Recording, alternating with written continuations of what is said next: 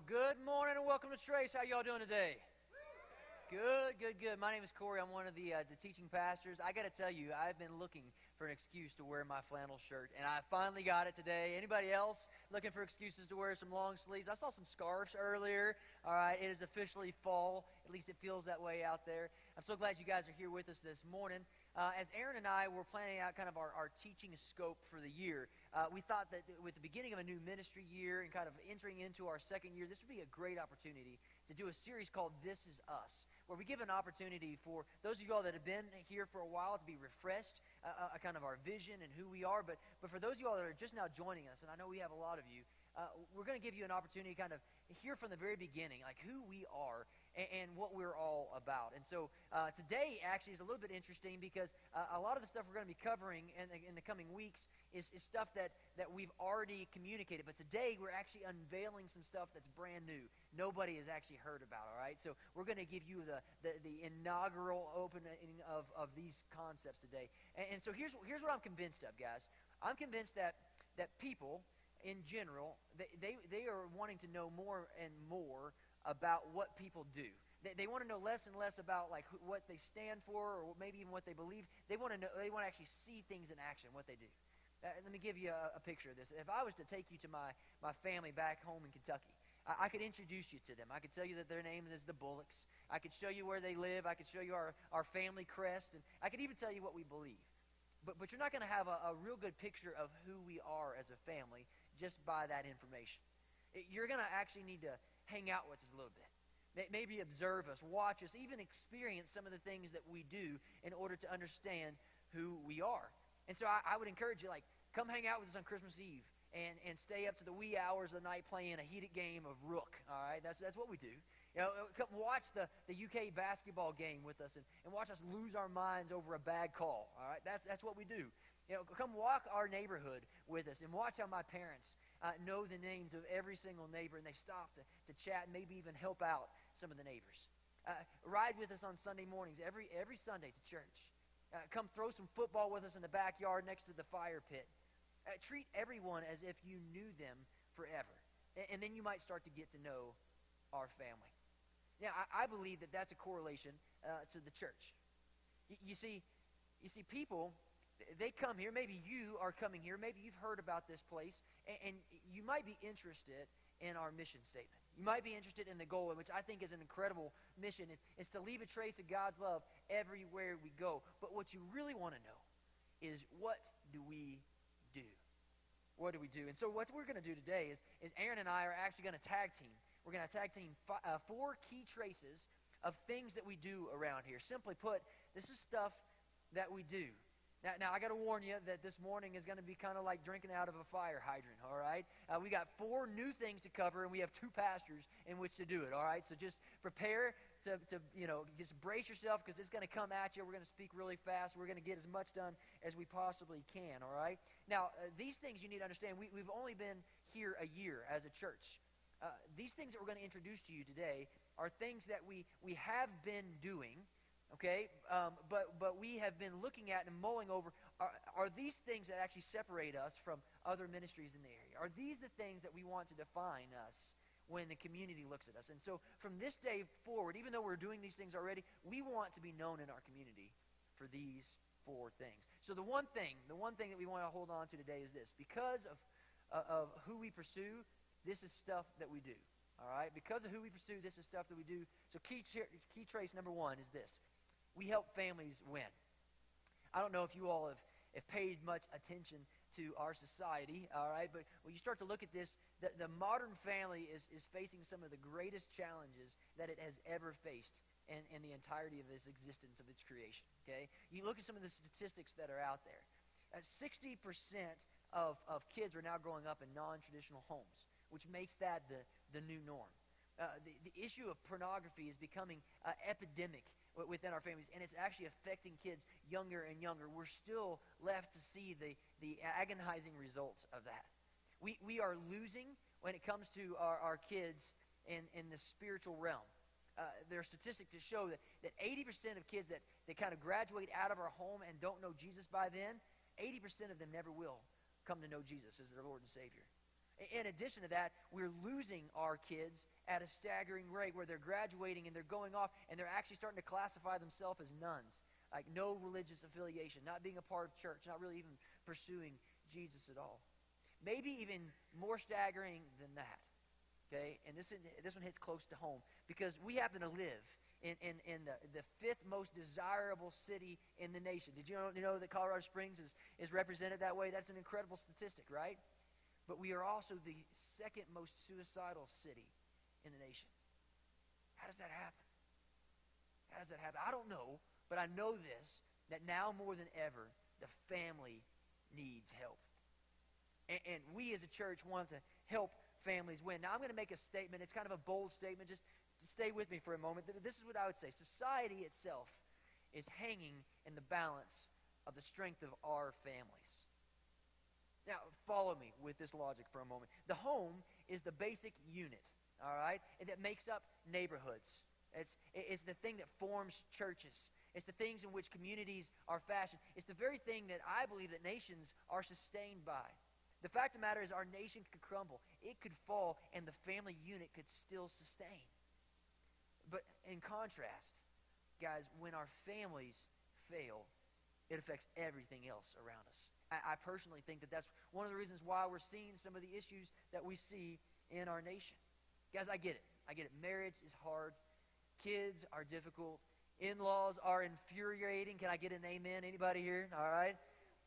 And the family unit is becoming more and more confusing and hard to navigate. We get this. But that's why we think that one of the things the church must do is to actually enter the danger to help families win.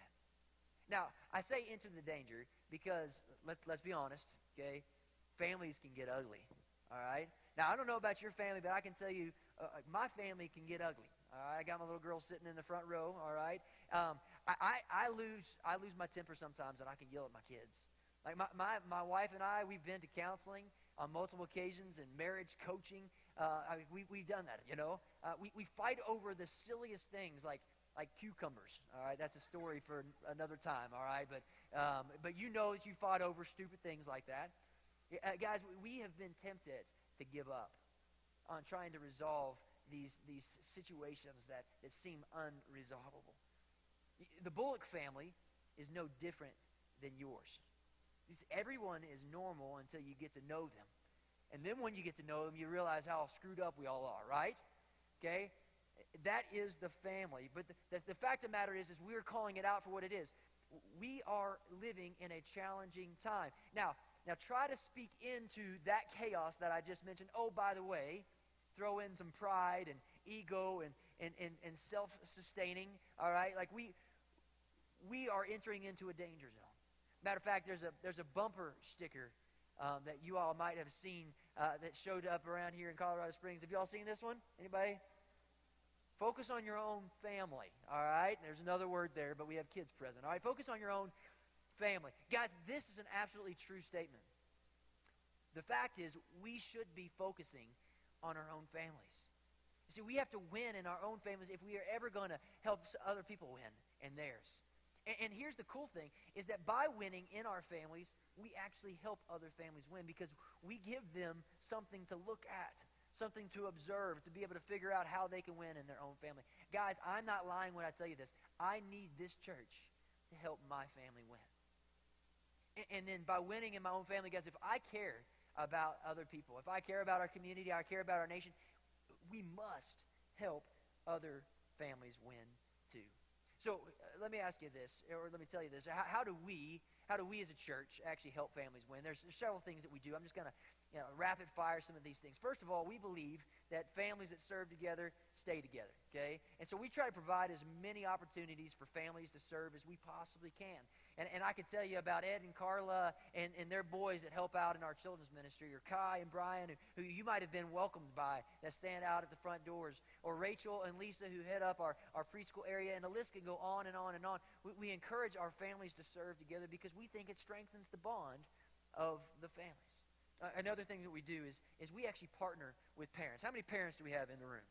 All right, good. All right, here's the deal, parents. Y'all ready for this? It is not our job to raise your kids.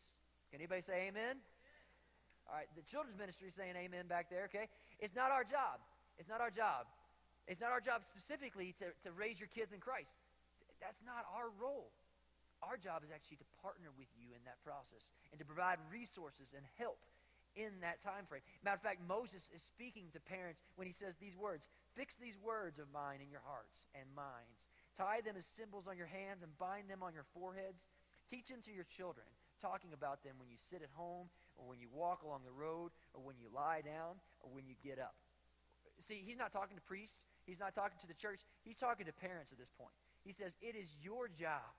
So the church's job then is to come alongside of you and to partner with you by providing different resources and opportunities and avenues to be able to reinforce some of the things that your kids are already learning in your homes. And one of the things that we've kind of instituted here just recently, we're trying to use technology as a tool. It's this thing called a parent queue. How many of you guys have already gotten parent queue on your phone? Some of you? A few of you? None of you. All right, this is the first introduction to you guys, parent queue, okay? And Find Daisha, this is a way to kind of reinforce the things that we're teaching your kids on Sunday mornings. You're able to kind of actually follow along and ask additional questions and even to see the videos that they're seeing. And so make sure you check out Daisha, who's our children's director. She'll tell you more about this, but get this downloaded on your phone and use this as a resource. In addition to that, one of the things we do is we offer this thing called D1, which is simply a discipleship tool. We believe that this thing can actually be used in your marriages with your spouses, as well as like with your youngest kids. You read through the chapter and you get something from God as you're reading the Bible, and you simply share what you're learning with other people. This is a great thing to do around your table. Again, resources to help partner with you as parents. In addition to that, we invest in your kids through our programming. One of the things we said from the very beginning, you'll hear more about this next week, but Next Generations is one of our major focuses. So we offer programming for kids at birth all the way up through high school, and we do that very intentionally. We are trying to reach your kids in a way that they're not only going to understand the things that they're learning, they're going to want to come back, and they're going to bring you with them. All right? Many of you guys are here today because your kids have dragged you here today, all right? We know, and that's okay. We're glad that they did that. But we are intentional with these conversations that we're having with your kids, so much so that over the course of this past year, we've had 16 of your kids give their lives over to Jesus and get baptized. Guys, that's an incredible thing. Matter of fact, last week we saw baptisms. The majority of them were all students, and this grandfather got a chance to baptize his grandkid. Guys, that is why we exist. That is how we help families win. And one last thing, guys, one last thing that we do is we offer counsel. We're not going to act like we got all the answers or that we got it all figured out, but what we will do is we'll sit and listen because we've been there. We don't act like we've not had difficulties in our marriages or that our kids are perfect, all right, because they're not. We understand what you're going through, and what we want to do is offer you an open door to say, hey, whatever you're going through, let us go through it with you. Let us partner with you. Let us pray with you. Let us offer some additional resources, okay? Guys, I've got to make use of all the money I spent on my counseling to be able to help you guys, all right? So come to us and learn some things there. Guys, we do the things that we do because of who we pursue, all right? Because of who we pursue, this is the stuff that we do. All right, key trace number 2. We extend hope when life hurts. Okay, we extend hope when life hurts. Let's be honest, guys. Everybody hurts sometimes. Can you just put your arm around somebody right now? Just let them know it's going to be okay. I was tempted to sing that little chorus, for you, but I decided to spare you the hurt of hearing me sing. Okay, so, but no one is immune to pain. No one's immune to pain. And, unfortunately, no one can keep you from it. I wish, as a parent, I could keep my kids from pain. I wish, as a pastor, I could, eliminate it. You just come here, no pain. It doesn't happen that way. And because of that, we believe as a church that the church itself should be a beacon of light to a hurting world. We should acknowledge the fact that there's pain and there's hurt. And so when you feel those things, guys, we're a place you can come. We are a place that you can come, and instead of avoiding you because of your burden, we actually want to help you carry it. Just like the Apostle Paul said to the church in Galatia, he says, carry each other's burdens, and this way you will fulfill the law of Christ. And I can tell you that this is the type of church that we are because, I've experienced this. My family has actually experienced hope when life has hurt us. You see, you guys, you've helped us carry the burden of mental illness and depression and other challenges and distractions in our life. Over the course of the past year and a half that we've been here, we've endured some things, and you guys have walked alongside of us. You provided meals, and you've watched our kids, and you've offered some encouragement, and you've just checked in, and because of that, you were able to offer us a glimpse outside of ourselves and pointing to hope that helped us get through some of the hurt.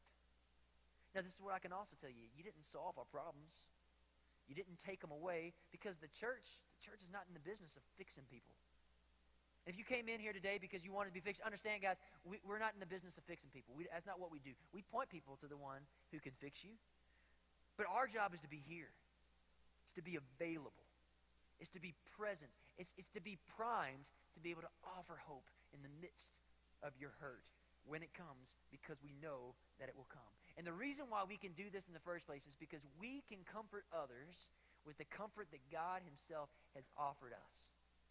Guys, we are able to extend hope because hope has been extended to us. You see, the very reason why my family is able to help other people when they're hurting is because we have experienced hurt. It's not in spite of the hurt, it's because of the pain. And we found purpose in our pain, and that purpose is this. Especially whenever we see people that are dealing with the same things that we're dealing with, we have the ability to be able to empathize and extend the same kind of hope to them as we were extended ourselves. And so this is what you guys need to know. It doesn't matter what you have gone through in your life. It doesn't matter what's currently plaguing you.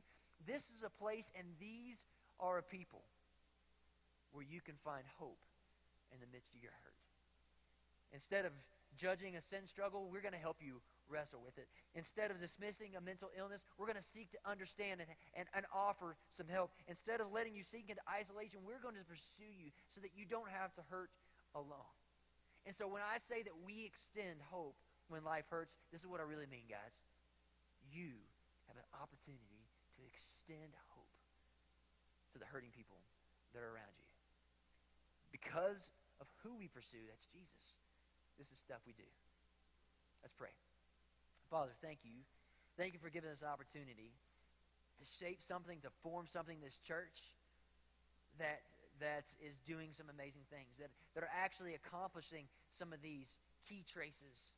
Father, I pray that you would continue to elevate our game, allow us to know who we are, our identity as a church. Let us focus in on some of these key traces to be able to help families win and enter into that danger, as well as to be able to not be ashamed of entering into the hurt of other people's lives. Father, not to be afraid, because it's scary sometimes. We don't have to have all the answers. Sometimes we just have to be there and point to the one that can offer them hope. Lord, I pray that we would do that. It's in Jesus' name I pray. Hey, just when you thought the service should be over, another pastor gets up to give you another sermon. Right? Don't worry, we're not going to take another offering. Like, we're not with that kind of church. But we do have some exciting things to share. I'm glad that we chose to do it this way today. We try to lead here with a sense of creativity, not wanting to be predictable, because we worship a God that's not predictable, right? And we want to think about how we can do things differently sometimes that might be able to get a message through to you that otherwise couldn't. And so I'm going to finish up today. Corey began with giving us key trace number 1 and 2, and I'm going to finish up by giving us key trace number 3 and 4. But let me remind us of our one thing as we get started. Because of who we pursue, this is the kind of stuff that we're going to do. It's as simple as that. Well, one of the things that I've always hoped to do is model my ministry after Jesus. It's an important thing when you're a pastor. And I've observed him and read the Gospels I don't know how many times. And one of the things that I've come to appreciate about him more and more is how he is able to weave incredible stories together.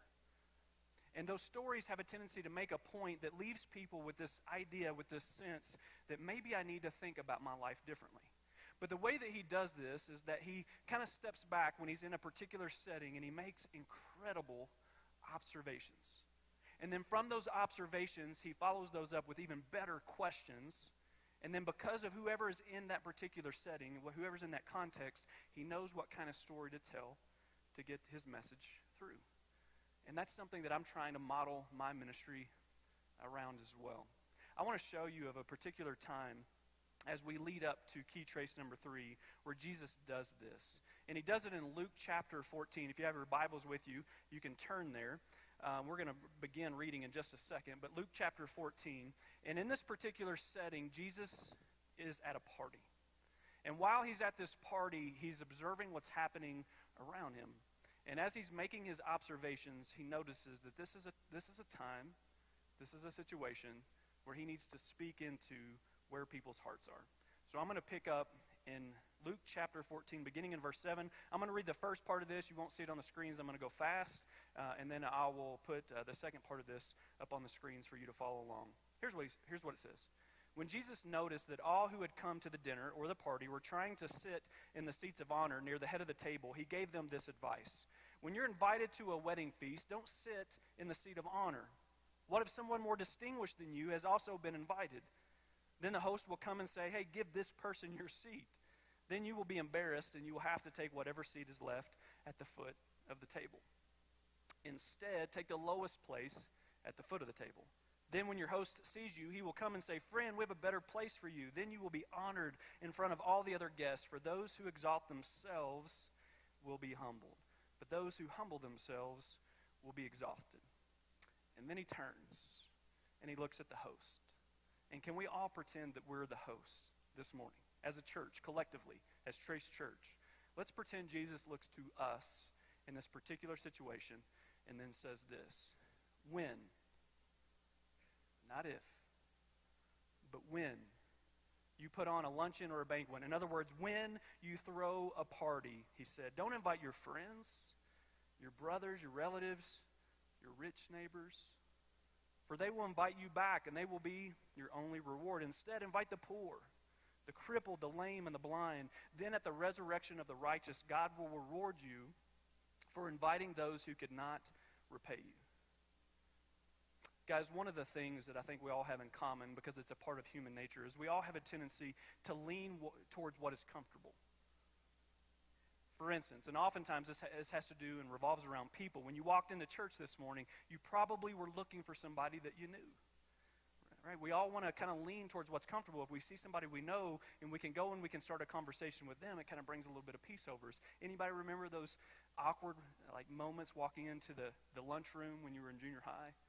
Not knowing anyone, right? That still kind of exists inside of us. And so all of us want to lean and move towards what is normal and what makes us comfortable. But this is also why we have a tendency not to hang out with people who don't believe the same things that we believe. Maybe they're not in the same socioeconomic status as us, or they don't have the same interests or hobbies as us. But Jesus says when you throw a party, not if, but when, invite those people. Because those are the people that I would throw a party for. Let me share one other time where we see Jesus in the context of a party. You actually see Jesus at a lot of parties. I think we could say he was a party animal a little bit. I'm not joking. His first miracle was turning water into wine at a banquet of a wedding, a party. But this is not that particular story. This is a different story. It says this, and this is in Luke chapter 5. It says this, Jesus went out, and he saw a tax collector by the name of Levi, also called Matthew, sitting at his tax booth. Now, let me give you some context here because it's important to understand.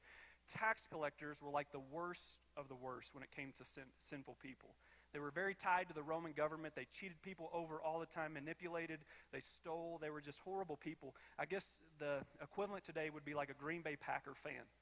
So, hey guys, it's okay if you're a Green Bay Packer fan. We need broken people and lost people here that don't know any better. So it's okay if you're... Oh, gosh. We just lost some people at our church.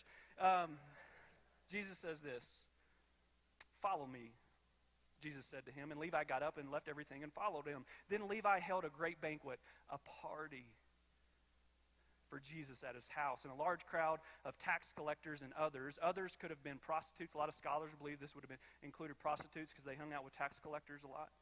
And others were eating with them. But the Pharisees and the teachers of the law who belonged to their sect complained to his disciples. Notice that they didn't complain to Jesus. They weren't brave enough to do that. They complained to his disciples, and they said, why do you eat and drink with tax collectors and sinners? And my guess is Jesus overheard this because it doesn't say the disciples answered the Pharisees, it says that Jesus did. Jesus answered them, "It is not the healthy." Can we just slow down for a second? It's not the healthy who need a doctor. Contextualize here. It's not the healthy we should be throwing parties for, but the sick. I've not come to call the righteous, but sinners to repentance. Friends, don't miss this. When Jesus throws a party, misfits show up. Prostitutes show up. Sinners show up. Friends, key trace number 3 is this. We're going to throw incredible parties. Now, some of you, I don't know what your church background is, but it's possible you look at this and you say, you're going to make that a value? Like, if you could pick 4 things, you're going to make throwing incredible parties of value? Yeah, we are. But just wait till you see the kind of parties we throw and who we throw them for. Friends, when we throw parties, we're going to be thinking about people with special needs, the sick, maybe those that are starving, people living in sadness, and yes, even sinners like you and me. We're going to throw incredible parties around here, and I don't have time to get into all the different things that we're planning on doing, but I'll share one that we're planning on right now. Because of what has happened with Hurricane Irma and all the people that are down in the Keys and the Caribbean area that have just been devastated, we're looking at throwing what we're going to call a food packing party in this room, and we're going to move all the chairs and just put a bunch of tables in here. We're partnering with an organization. They'll bring in beans and rice, and we're going to pack a bunch of food. We're going to have a food packing party, because we're thinking about people that are starving. We're maybe thinking about people that nobody else might be thinking of right now. Friends, because of who we pursue, this is the kind of stuff that we're going to do. Now, I'm going to get into key trace number 4, and I need to kind of warn you here. Like, we don't take ourselves real serious around here, but because of the next topic that I'm going to share with you, I know myself, I get really passionate about this subject. And so it's about to get intense in here. Is that okay? Can everybody handle a little intensity this morning? There's not going to be a lot of jokes or anything in this particular part. But guys, I don't know if there's another subject that I'm more passionate about right now. Let's start with this. Key trace number 4. We pursue Jesus in life with grit. I have to be honest, when I shared this with a few people, they were like, Aaron, are you sure that's the way that you want to say it? Like, the word grit, it like catches on the tongue. It doesn't sound pretty and nice. It doesn't sound like something you put in the lobby of a church. But it's exactly why I wanted to use this word. Best way I can describe this, I love this acronym: guts, resilience, initiative, and tenacity. Why did I want to make this one of our key focuses, our key traces, that we're going to pursue Jesus in life with grit? Here's why. Today, in my attempt to be like Jesus, I've been making observations. And per the observations that I've been making over the last decade, here's what I'm noticing. Too many people today are giving up the fight. The fight of the temptation that's been darkening the doors of your life for a long time, the fight in their marriage to not throw in the towel but continue to pursue things, the fight to be an intentional parent, the fight against an addiction, whatever that fight may be. There's a moment, there's a notion, there's something that happens in the course of our life at some time where there's something inside of us that begins to stir, and it moves us in the direction to say, I think I'm done fighting. Whether it's fighting the temptation, fighting for your marriage, fighting to be an intentional parent, whatever that fight looks like. And as soon as we decide to give up the fight, something happens on the other end of that. We make a compromise. And I can't say always, but almost always. That compromise will lead you at some point in the future, looking back, thinking to yourself, that's where it began. If I could go back, I wouldn't have stopped fighting.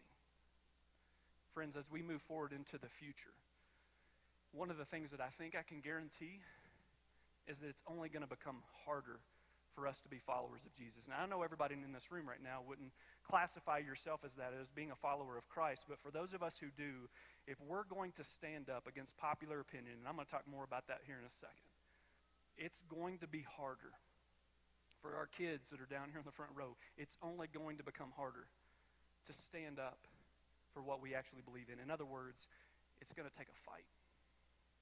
It's going to take grit.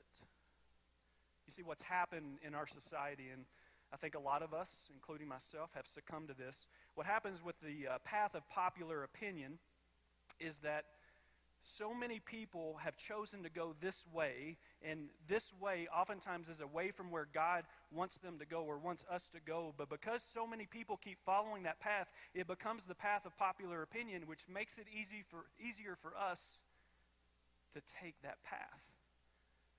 I mean, everybody looks at porn. It's not a big deal. I'm just going to throw the towel in on that temptation and give up the fight. Everybody else is doing it. Friends, there's tons of adversity that's always going to be knocking on the door of our life. And probably one of the biggest mistakes that we've made in the past is that we've tried to overcome this adversity alone. And this morning, my biggest hope is that we'll come out of this conversation understanding it doesn't matter how many towels you've thrown in. Can I be clear about that? I've thrown my fair share of towels in and given up the fight.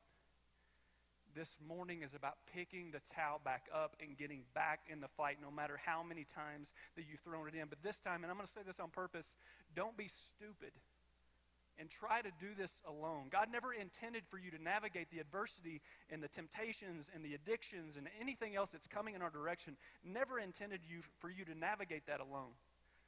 And so when you pick up your towel today, this time let's pursue Jesus in life with grit, but not alone. One of the things that I do with my team every Monday is I take them over right around the corner here to a place called D1. And it's a place where you can work out, high-intensity training center.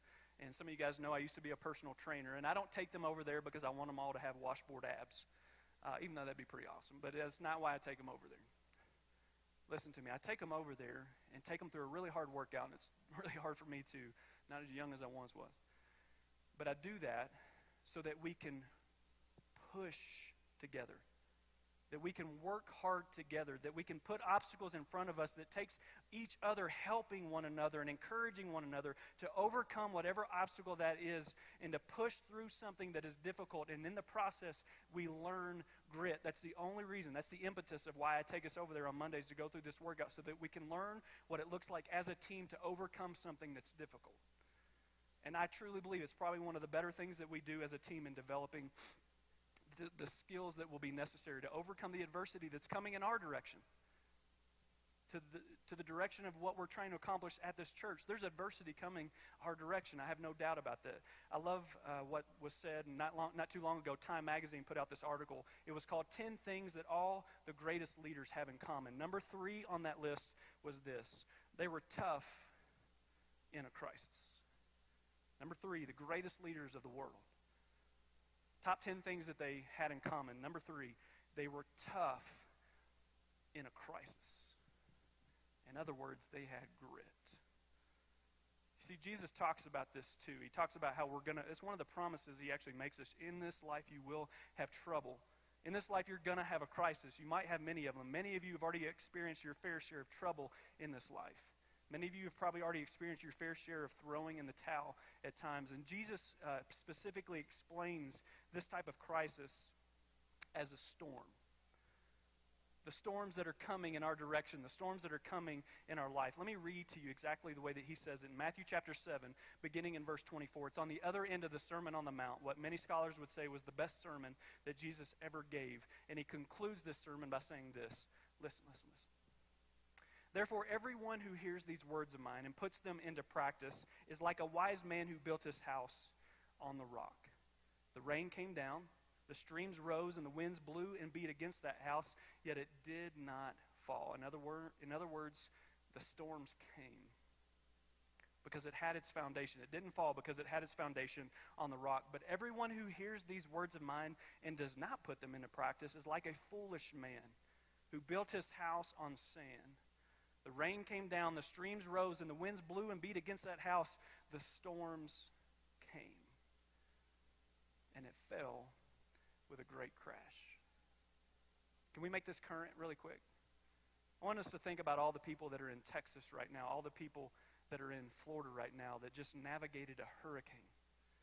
And if you were asked them, man, what did it take to navigate the biggest hurricane, Hurricane Irma, that the Atlantic has ever seen, the largest hurricane, they would say it takes grit. But it also takes each other. You see, to navigate big storms in our life, God never intended for us to do that alone. He intended for us to do that with one another. Just like these people would tell you in a very practical and tangible way, you don't navigate storms by yourself. You do so with a community of people. And if you've been watching the news at all, you've probably seen story after story, incredible stories of people coming together to help one another and to offer hope, as Corey said, or to offer hope when life hurts. And through that process, they would tell you, man, in order to navigate storms like Hurricane Irma, in order to navigate the storms of our life, it's going to take grit. Friends, I don't know how many towels you've thrown in.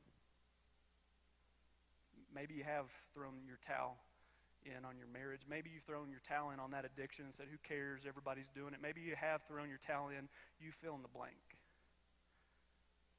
The beauty of Jesus is that no matter how many times you've thrown it in, he's ready to give it back to you. And he's trying to tell you this. Get back in the fight. I don't need you to look in your rearview mirror and think about all the times you've thrown in your towel. I can strengthen you from those particular situations if you allow me to, but what I want you to know is from this point moving forward, it's time to pursue me and this life with grit because adversity is coming your way. But this time, and I don't think Jesus would say this, so let me just say this myself, this time don't be stupid. This is the kind of talks I have to have with myself. This time, pick up your towel, get back in the fight, start fighting for the things that God has made clear that we need to be fighting for. But this time, don't do it alone. Corey shared that verse with us just a few minutes ago in Galatians. Man, we got to carry our burdens together. And in this way, we actually fulfill the law of Christ. Here's what I want to do. I'm going to give us an action step about what it looks like to pick our towel back up. Before I do, I want to pray. And then I'll close our time together with giving you this action step. Let me pray right now for us. God, sometimes when we have these conversations, we leave here, man, feeling guilty because we know the towels we've thrown in. We know how many times we've thrown them in. Some of us right now, maybe in this room, are currently throwing towels in and we're giving up the fight. Father, would you remind us that the power of the cross, the power of Jesus and his resurrected body, that power lives in us, and so to get back in the fight is actually our choice. It has nothing to do with whether or not you want us to. That's clear. You want us to get back in the fight, to pick up our towel and start pursuing you with grit.